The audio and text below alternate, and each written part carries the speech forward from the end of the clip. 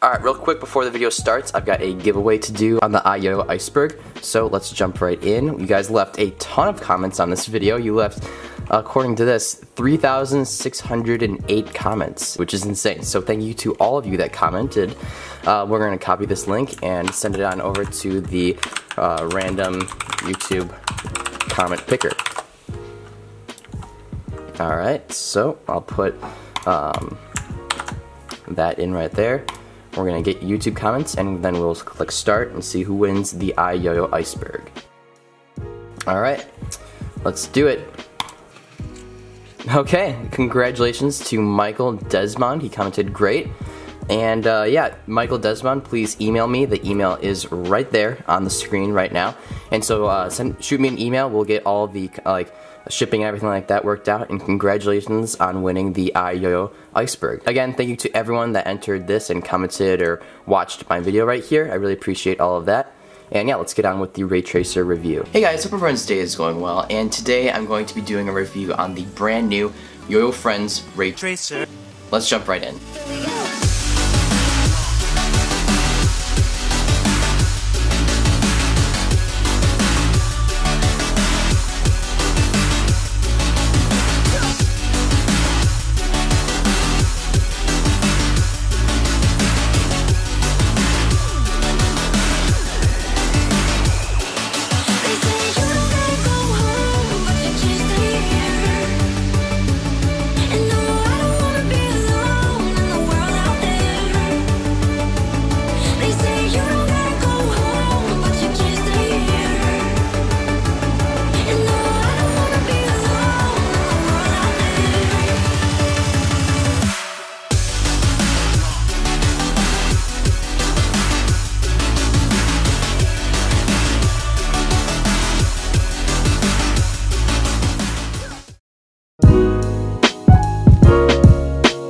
Alright, so real quick, I just want to give a quick shout out to YoYoFriends for actually sending me the Raytracer. It was super generous of them and they sent it right on over, so thank you to YoYoFriends for sending me this yo-yo for review. Alright, so first let's just gather a little bit of background knowledge on this yo-yo. So according to YoYoFriends, this is essentially like their newest kind of bimetal competition yo-yo. It's very competition driven, the shape is oriented for that a lot. Let's see if it lives up to the description. Okay, so in the next clip I'm going to put the specs, and if there's any specs that are unusual, I'll be sure to bold them.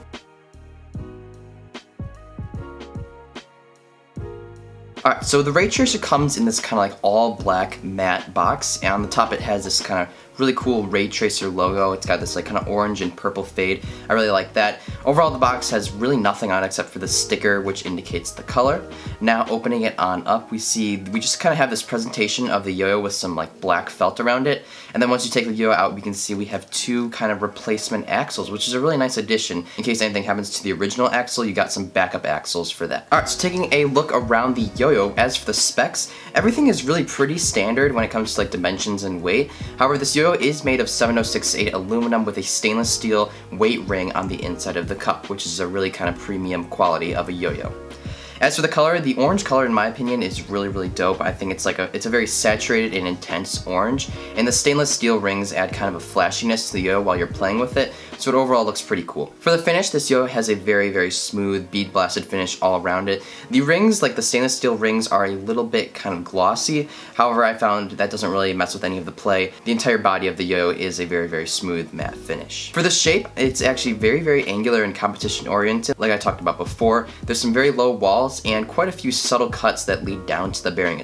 I'd categorize it as a fairly like sharp design. For the cup, we've got a whole lot going on. There's a bunch of very subtle cuts that lead down to a flat center. In the center, it's got this Raytracer laser engraving, and I really like the logo itself. However, the laser engraving, you can feel a little bit. You can feel the actual like laser engraving, so you can feel that when you're doing finger spins. I'll talk more about that later in the video, but yeah, the logo looks really nice, and overall the cup looks pretty unique with all those cuts. In summary, the yo itself isn't really like crazy unique in any way. However, it is a very competition-oriented design. Alright, so let's get to the feel of the yo. This yo is really smooth. That was the first thing I noticed. I mean, YoYoFriends just really knows how to make a smooth yo with absolutely no vibe. This is probably one of, if not the most smooth yo I've ever felt in my entire life. In addition, this yo is very stable and solid on the string. That stainless steel weight rim in the middle really does its job. It is a very long spinning and rim weighted yo-yo.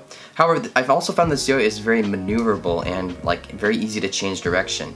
As a result, I can really, do all my fast tricks without too much effort to crank it up to the fast speeds, which is a really nice attribute about the yo-yo. Whips and slacks are also super easy. The shape is very accommodating for all of that. Tech tricks I found were also really good. The yo-yo isn't too big or wide, so it can fit in your, complex tech mounts, and it also was very long spinning, so I didn't have any trouble with the yo-yo dying out on a more long tech trick. Horizontal is also extremely good. I was very impressed with how this yo-yo can handle like the harder and more advanced horizontal combos that I threw at it. It was really nice for that. For grinds, this yo-yo is stellar. The finger and palm grinds are just so good. There's a very smooth matte finish around the entire yo-yo, like I said before, and so you can do finger and palm grinds for so long.